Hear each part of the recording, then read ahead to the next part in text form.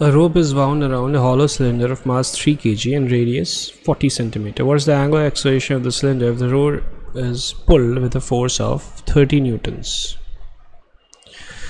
So as we see here, the force is applied here, and the radius, okay, so from the center, from the axis of rotation, okay, the distance is 0.4 meter, which is the radius only.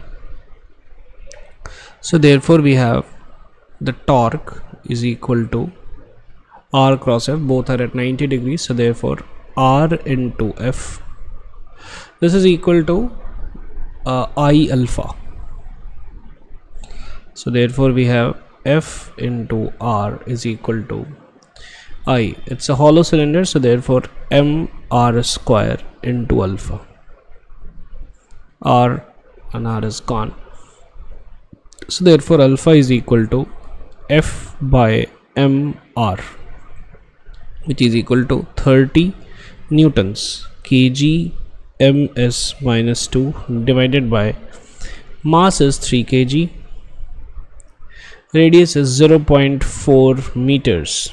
So meter is gone, kg is gone, this is 10. So this is equal to 100 divided by 4 radian per second square, which is 25. So therefore the answer is going to be C. Thank you.